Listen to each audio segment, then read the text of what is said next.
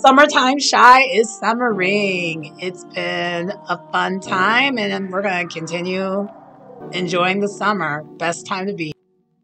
It's your girl Sharon, aka hello.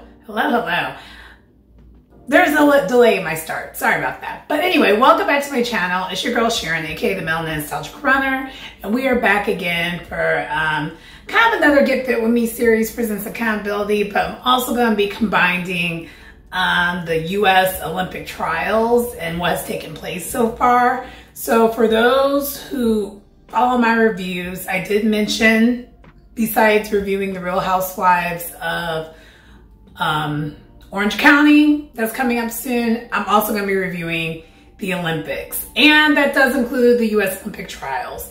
So because I'm from the United States, so we're going to be covering that.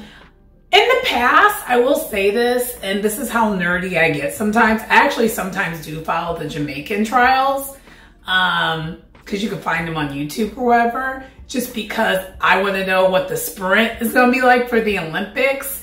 And I don't think their trials, because all countries' Olympic trials are not always at the same time. So you kind of figure it out. I know Kenya already had some of their, I think they already had their Olympic trials, or they're having them right now. So yeah, anyway, I do sometimes follow other countries' Olympic trials just to see what's going to be taking place.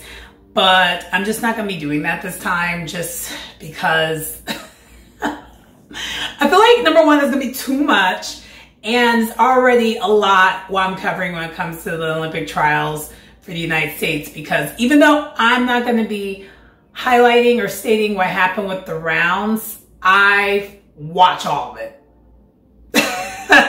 I even watch the field. I just do. And the thing is, I did not start off as someone who cared about the field part of track and field, but the more and more I watch it, because for those who are not as familiar, the Olympics, yes, the Summer Olympics happen every 4 years. So a lot of people who are not track and field fans, your casual fans, I think a lot of them think this is the only time that these people compete. That's very false. They compete every year. So in between Olympic years are World Championships. So they still have national championships, which is what the Olympic trials essentially are. The Olympic trials are also the World Championship, are also like the US Championships to qualify them into the World Championships, similar to what they do for the Olympics. So that there's a little history with that. And then also too, for those who don't quite make it to the Olympics, whether it be not even being able to do the relay or anything like that, a lot of these elite athletes will still compete in road races for like those who are like mid-distance, long-distance runners. And then if they don't get into the Olympics, there's also the Diamond League. The Diamond League, though, usually when it is an Olympic year, they do suspend doing the Diamond League circuit a little bit to allow athletes time to do both, because of course it's a lot more money in that circuit's pocket for an Olympian to be able to compete in that event. So they into some of their events, because that's like based off of points, it's points racing, kind of like circuit racing. I don't know how to explain that to people who are non-runners, because you can actually do that even as a non-elite runner. Like around here we have Kara races, and you do as many of those races and you try to accumulate points. Now you can do them by trying to do all the races and get a lot of points, which for Chicago races and with this economy, I would not recommend. Or if you're someone who's decent enough where you can place in these races, which a lot of these races, especially in a major city here, they're pretty major enough where it's going to be a little bit more difficult to place, then that also helps with your points too. So there's that. The Diamond League is similar to that, but just an elite level of that. Yeah. Anyway, let me tell you a little bit about how my weekend went and how I'm doing with my training, and then we'll go into the Olympic trials. Okay, So I am still doing okay when it comes to my training for the ultra. I did not get my long run in this weekend because actually I had to work today. So it didn't happen. I am going to try to get it in either tomorrow, well, a mid-long run tomorrow. I'm going to try to do 8 miles tomorrow. And then Tuesday, I'm going to try to get into 16. And if I don't do that on Tuesday, I will unfortunately have to do it while I'm back at home. And, you know, I'm going to be seeing family. Only reason why I'm saying it's unfortunate is because it's going to be much warmer there than here. And one thing about where I live in Chicago, I'm very close to the lake. And even when it's really, really hot around the lake, if you're right by the lake like I am, it doesn't feel as hot. It's once you're no longer close to the lake, there's like a easily 5 to sometimes 10 degree difference. And it's like that also in the winter months too, for those who are not familiar. So also is not the greatest in the winter months. So in the winter months, that lake is cold. So in the summer months, I'm usually deceptively cooler than what it actually is outside because I'm by the lake. And once I get further away from the lake, I'm like, oh gosh, it's really, really hot. Or in the winter months, I have the problem where it's like, oh my gosh, it is so cold. But then once I get out past the lake, I'm like, oh, it's actually not horrible. It's not good, but it's not horrible. So that's kind of what's going on with that. So besides that, my weekend has been good. I went to a friend's birthday dinner on Friday, so that was a good time. And then the Friday before that, I went to a friend's get together at his place. He had like a barbecue. Not barbecue, but like a grill out type thing, like a bonfire type situation. So the summer's been summering, been having a good time. Also been trying to get my runs in.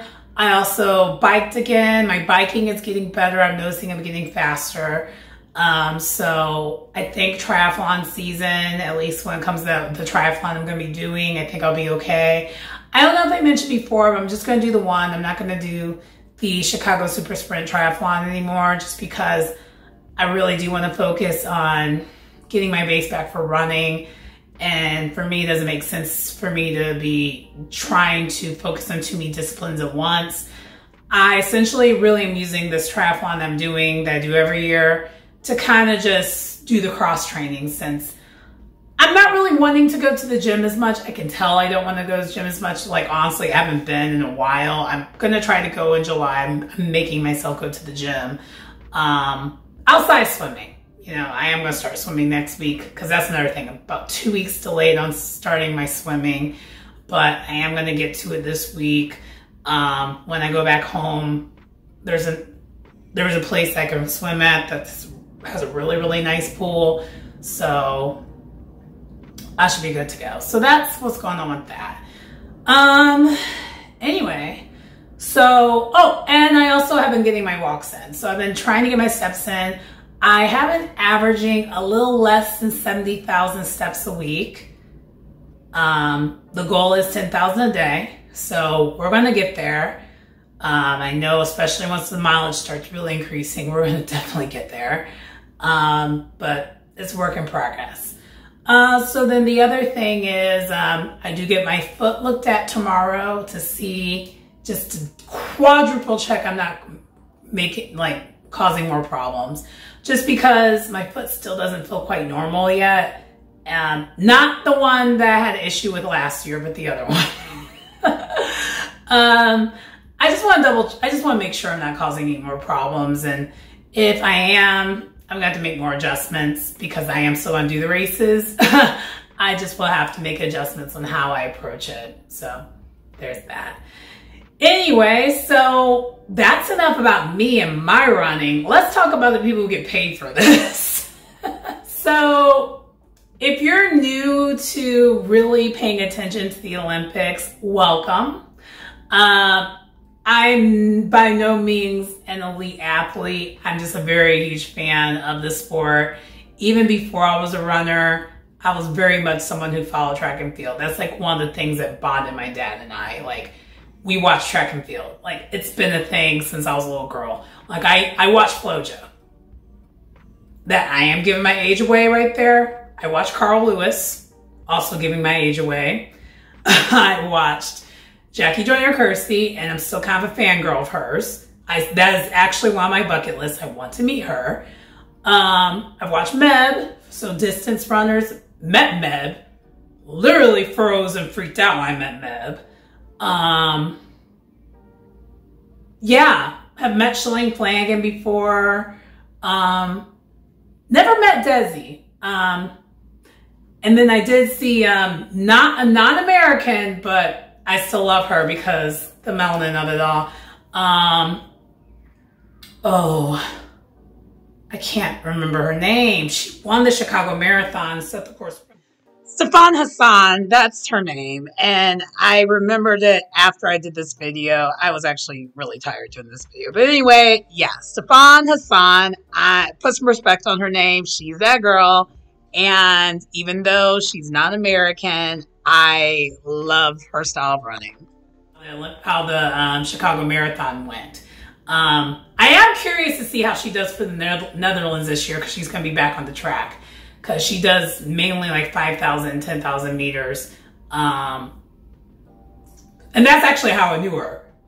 She just started transitioning over to doing marathons, but she's kicking butt at the marathon distance too. But anyway, but yeah, so my point is I have always been a huge fan of track and field. And I've always known them by name, the people. Michael Johnson, I definitely know him. Because that was the year where I really, really wish my parents and I had the funds, because that's when the Olympics were in Atlanta, Georgia. That would have been the time to go because it was here in the States. And that is actually one of my random bucket lists.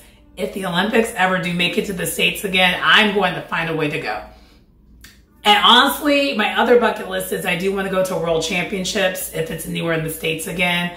Or at least like the Prefontaine Classic, one of those things. So I think in the future, I'm going to try and make one of those things happen. And I apologize if I just rubbed my nose. My allergies yesterday, which is another reason why I did not do my long run this weekend. I could not breathe yesterday. My allergies were on fire. Because whenever it starts raining and stuff like that outside, my sinuses and I can feel it. Because I'm very allergic to mold. So there's that. But anyway, that's not why we're here. Let's really get into each night. So the Olympics actually started on Friday, so this past Friday. And I'm not going to go by round of qualifying because that stuff isn't as interesting. I might, if it's like our faves, more of the name people. But I kind of want to get into the finals of things. And on Friday, there really was only one final.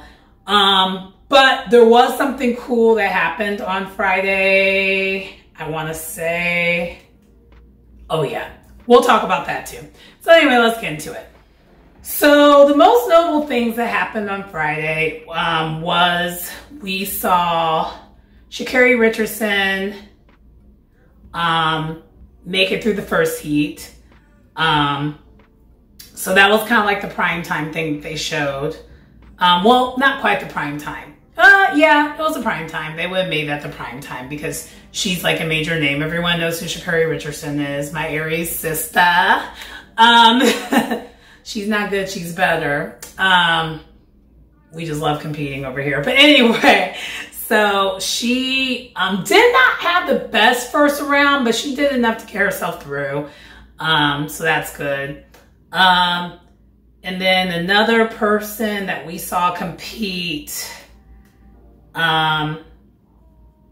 So we also saw, for the men's 400 meters, we saw the notable people that we saw there. That's kind of more of a name. Well, a couple of people that we saw that were kind of interesting stories, that we'll get to see how that plays out, later on. Not with this video, but I'm thinking I need to see what the rest of the schedule is. So we might see it later, either sometime this week or over the weekend. I'm pretty sure sometime this week though. I don't remember when is supposed to air. Because Olympic trials are like, they start Friday, they're going on to like next weekend. So there's that. I think that's the schedule. Okay, so then the next person that we saw Michael Norman. Michael Norman, he's a former Olympian and he's a former world champion of the 400 meters. So we saw him get through his rounds just fine. First round, first heat for that. Because, okay, side note.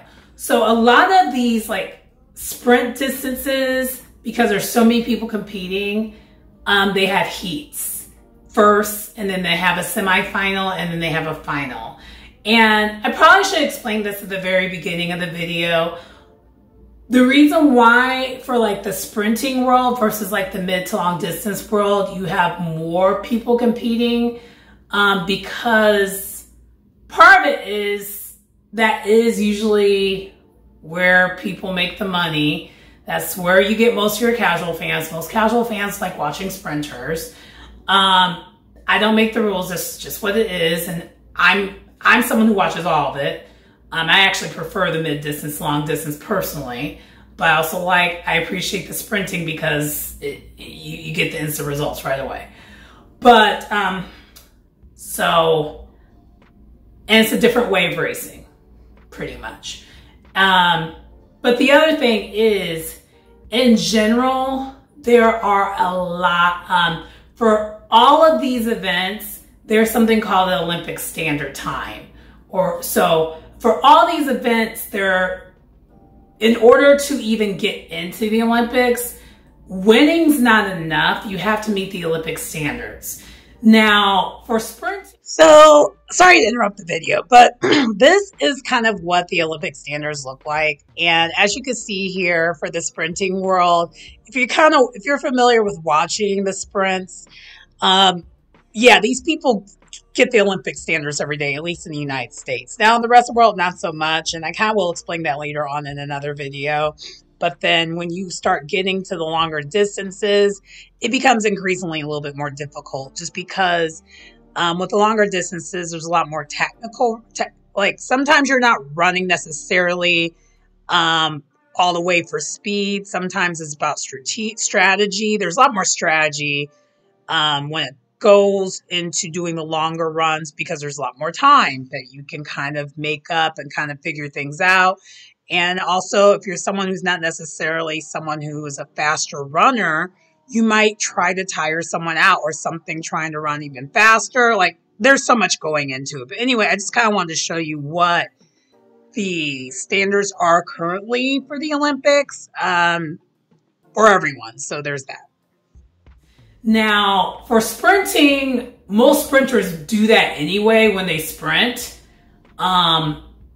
But for mid distance to like the distant running, that is not as easy. And I will explain that later on because we have a situation that happened today where all three people won, but they don't have the Olympic standard. And so, I mean, all three people are qualified to go to Olympics. They didn't all win, but they all qualified to go to Olympics because it's the top three, you know, gold, silver, bronze for like the national championships, but they didn't meet the Olympic standards. So it makes things a little shaky. But for like your sprinting distance, that usually is already a thing because sprinters are so fast, at least when it comes to the United States. Now, other parts of the world, they might have a little bit more going on, but I can't speak for that because even how other countries do their, put people in or get people going to Olympics is completely different than the United States. You know, so there's that. Okay, so back to the 400 event, men's 400. So besides that, the other story that kind of took place here was that we also saw this 16-year-old who he set the high school, so he broke the under 20 record for 400s, and he qualified. He won his heat, like he got through the heat. I don't remember if he won the heat or not, but he got through the heat. And the thing is, this 16-year-old looks like a 16-year-old. He really does. He is, he looks like a kid, and he's killing it. So he made it through the first heat, and then we'll talk about him a little bit later because we see him again tonight. But by the way, everything I'm talking about all happened on Friday. Okay. I think I'm gonna put pictures of everyone I'm talking about a little bit here too, so just to make it easier. Okay, so then the other thing that took place was 400 meters. This major story with that was for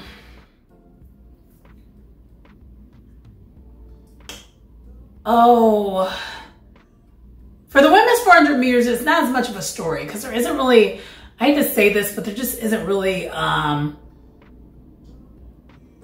honestly, ever since Sanya Richards-Ross has no longer competed for the 400 meters, we are still kind of, the United States that is, I feel like we're still kind of looking for our star. Because Allison Felix, you know, that she retired because she also did the 400s. She also did 400 meters, and then Sanya Richards-Ross. And Sanya Richards-Ross, who's commentating, by the way, when it comes to like these events, she's one of the announcers or one of the broadcast colleagues for this, and I'm sure she will be for the Olympics too, because she does it every year ever since she's retired. No one has broken her record. She still holds the U.S. American record for the women for the 400 meters. So, and right now the best person that I don't know if the women are going to win it, the United States women. So as much as like I'm excited for the women who did end up going, so the final did happen today too. So I'll get into that a little bit later, but just watching it, this is my view because I watch the sport and follow the sport. They have a tall task because right now the best woman out there, she's Dominican. And she runs a very smart race, and she's been on fire for the past 2 or 3 years. Yeah. So, and I forgot her name. I think it's like, her name's like, oh my gosh. I don't remember her name. I'll put it here. Sorry. There's too many people to cover, but anyway, so that's kind of the highlight when it comes to that. For the women's 800, Afine Mo, she is a story. So she is the defending Olympic champion, and she did not have a good year last year. She actually got silver place for the World Championships last year, which you would think that's like, oh my gosh, that's not that bad. But considering that she was dominating and she just made the 800s look easy and literally is an 800 meter star, considering the fact that I don't think in the past in the United States, we really never had an 800 meter star. Like prior to Afine Mo, I would say that the 800 meters were in the similar positions what the 400 meters are, where it's really a toss-up. Anyone could kind of take it. There was like, we do have some people are budding and kind of making a name for themselves, but they're not quite there yet type thing. I would say give it maybe, I don't know, we'll see. We'll just see how the Olympics go, because I mean, they still have about a month and a half to figure it out, but yeah, because the Olympics are not until August, so they do have some time to, you know, peak, get to the training, get to where they need to be. So this was her first race of the season, by the way, Afine Mo, which is, that's not normal. Normally you get some racing and running under your belt before the Olympic trials, but her first heat was her first run of the season, and she got through just fine. So that was the story with that. With the men's steeplechase, there was a lot of interesting stories with that. So, Hillary Barr, he's back, and he he had a rough year last year because he broke his foot and just had a rough year. And he's probably one of our better steeplechase guys.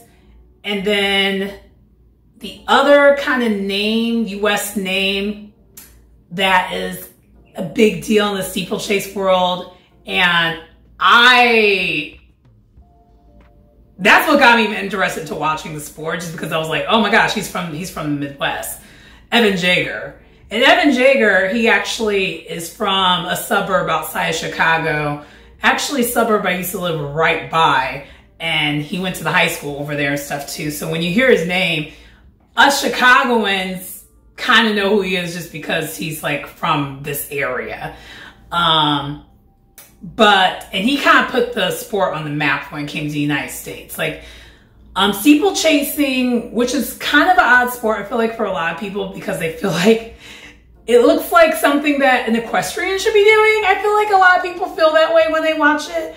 But if you knew the skill set that it takes to do that, that means you're just like one of the best runners in the world, period. Because you have the coordination, you have the speed. I just think it's a special type of discipline to be able to do that. And he was someone who put the sport on the map, and he's still competing. So it was a big deal that he was like even on the field, because he's been plagued with some major injuries lately. And also too, he took time off from sport because I think he had a child. And he's in his 30s. So he's in track and field world. He's getting older. He's a veteran. And a lot of the people who raced around him, were, their fans. Because a lot of the people that he's competing with, a lot of them are just either got out of college or like they're in their 20s. So they're looking up to him like it's like the guy, like, oh my gosh, you're Evan Jager. So yeah, there's that.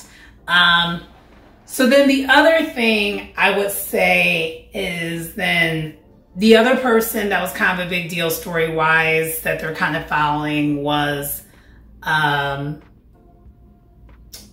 think his name's Kenneth Rook. He won the national championship last year after he took a horrible fall. And steeplechasing, when you fall, you could be done. You could be done. For example, the counterpart, Emma Colborn, who's like kind of like a major U.S. name for like the steeplechasing, she's out for this season because she had a really, really bad fall and broke her foot.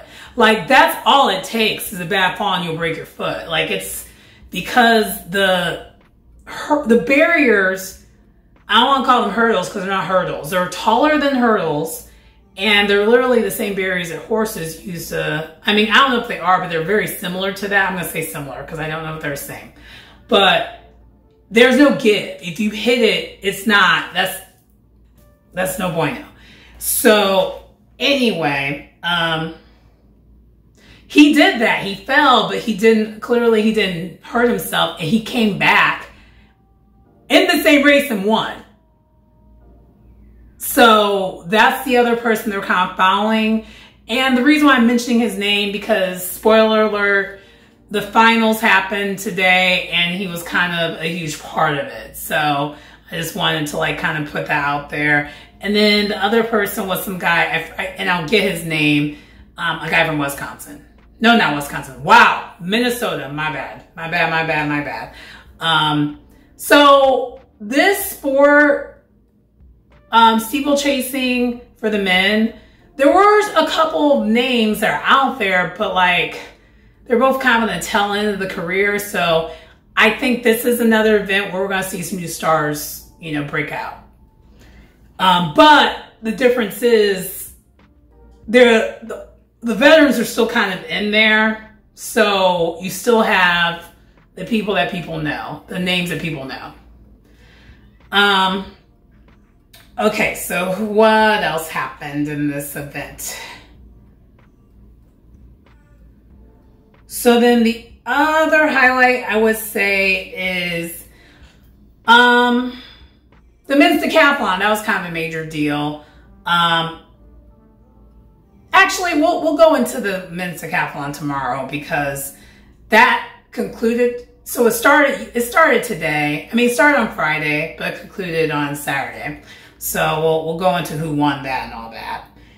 And then for the men's 10,000 meters, that was an interesting, interesting finals. And the reason why I'm going to say it was interesting, the guy who kind of was making the job easy for everyone and leading it for most of the race was Conner Hans. And for those who are familiar, he's the winner for the U.S. Marathon Trials. So the U.S. Marathon Trials happened earlier on, which also is going to be happening in Paris too. But it happened earlier on.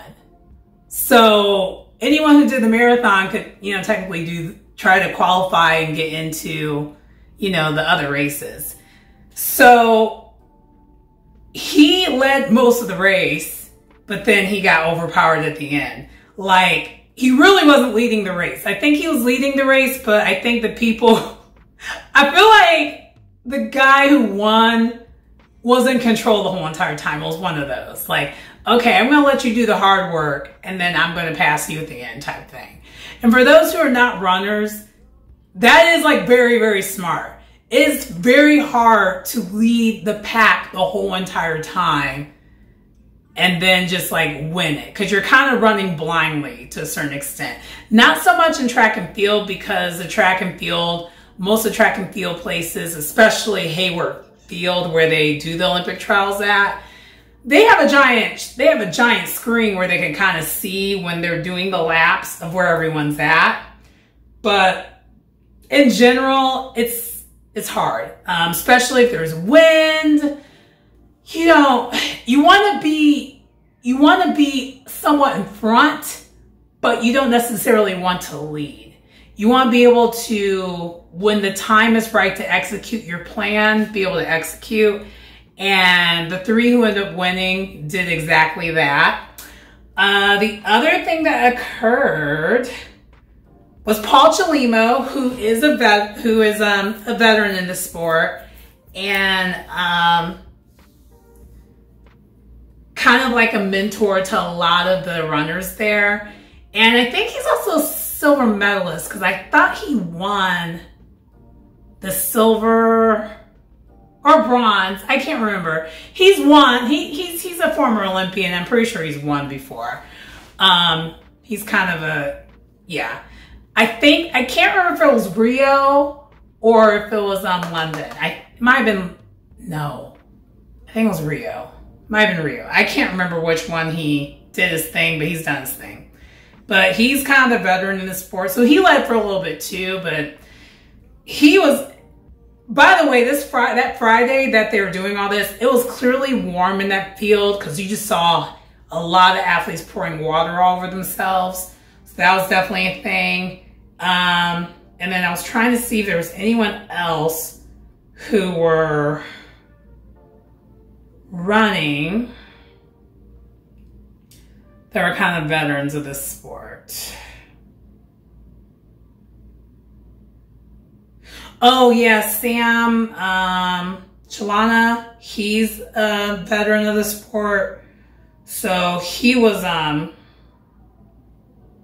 he also led for a little bit too, but not that long.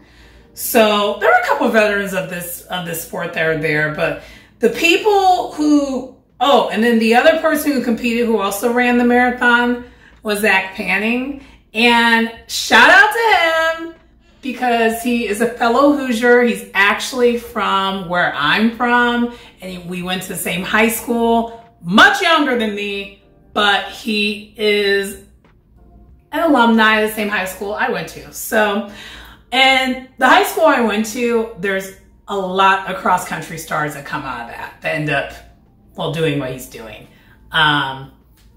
So I'm not that surprised, but so shout out to him. He actually ended up placing a 15th place. I know that sounds like that's a lot, pretty far, but I I guess watching it, I didn't necessarily expect him to win just because I knew who was probably going to win. So let's get into how it ended up happening. So what ended up happening was we had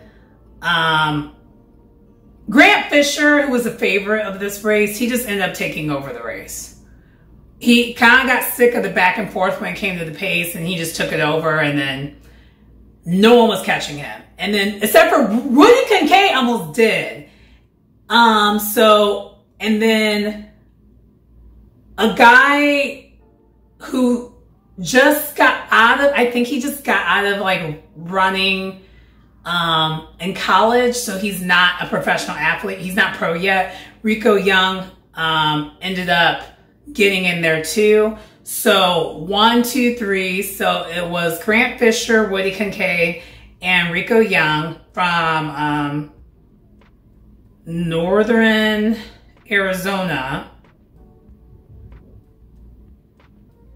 I don't know what college though because he had a college thing on, so he's not a professional athlete.